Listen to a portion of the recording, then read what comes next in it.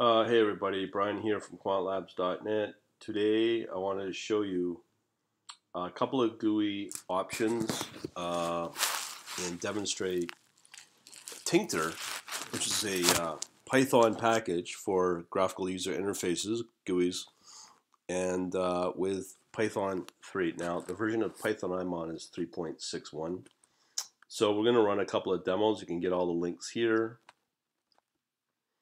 On top of, as I need to refresh.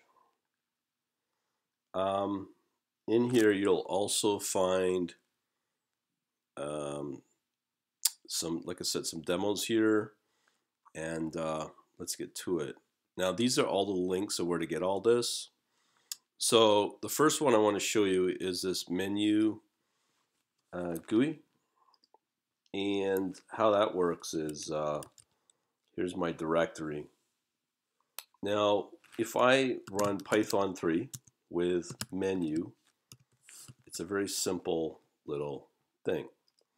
Here you can find the window, the menuing here, file slave, exit peon. And then of course when you look at the source code, it is pretty straightforward. So this again is the URL, and here is the complete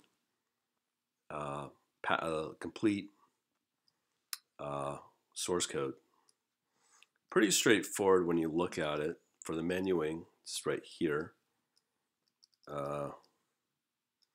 This part right here, and it will execute these separate functions for you. So, knowing what we know, not too difficult. You can obviously set your window size here, the size of the canvas, and I'm going to leave it at that. So that's one demo. Another demo I want to show was this Python test Tkinter. I think I need Tkinter 2. Remember, always run Python 3, not Python, because that will run Python 2.x or whatever. But Python 3 will run your Python 3 interpreter. So here we're just running a simple calculator, which is essentially this link right here. So all we're doing is the simple mathematical little calculator with a little GUI in it. Okay, so let's check out that source code. So I believe that was test. Do it this way. All right. This one's a little more involved. But once again, here you can define your labels, and then do a calculation function, and then you could do a quit based upon what's in your menuing options. So as I've shown you before, but we also can add to the form these options to calculate, answer, button options. So let's run this again and pay attention to the menuing, because I didn't really oops. Okay. So you can see here the menu does work. Exit, edit, or L. But we can definitely exit. There you go. Okay, the next demo I want to show is probably even a simpler one. Is the original test Tkinter app. I think it's just a Hello World or something like that. I guess I'm wrong.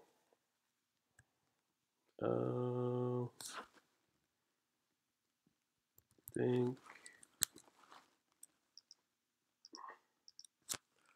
Let's see. We do have a number 3. Let me just try that one.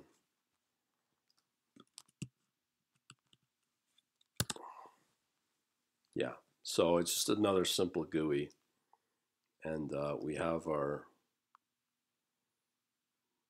different options here. I think these are the interpreter options. So if we run greet, you can see in the console it's got greetings, and then close to quit. Exciting stuff, eh? Now I did show you the menu.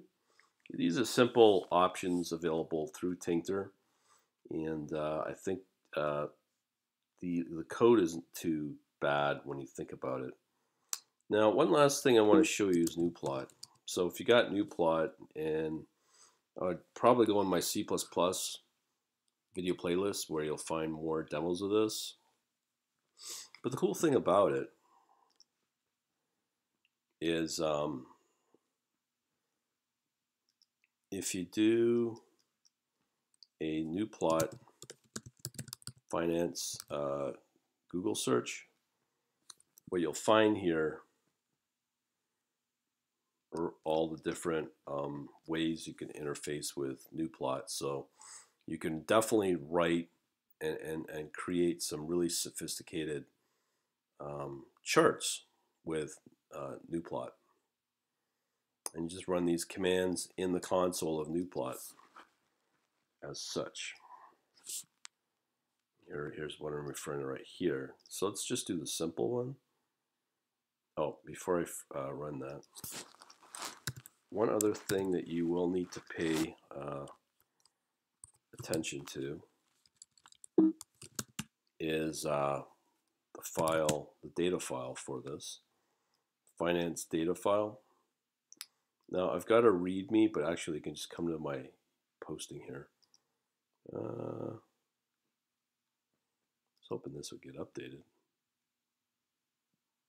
Okay. Not a problem.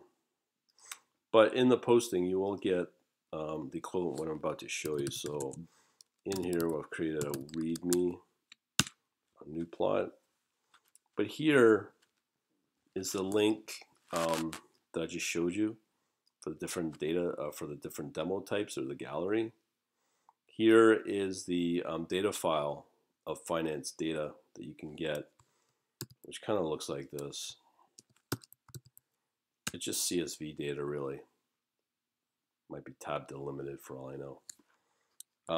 So that's all you really want to do.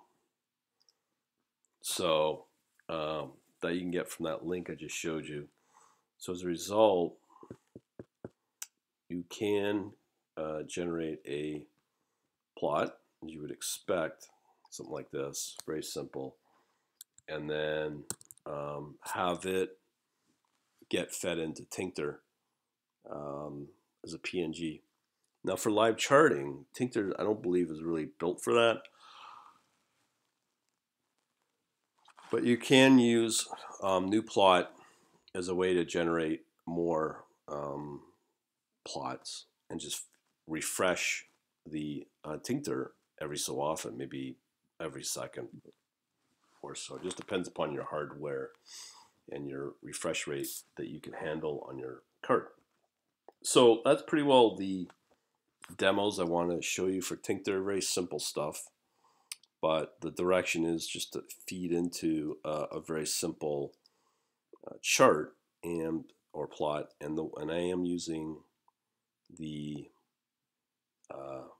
all open source stuff with as much.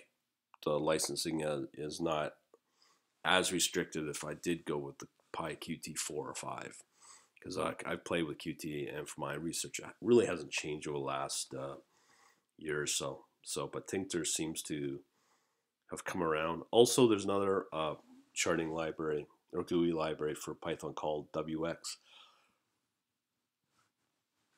Excuse me, WX Python. And from what I researched, it's up to five times slower So it might not be a wise option just stick with a Tkinter, because Tkinter is like the standard um, charting or GUI library or package for standard Python, it looks like.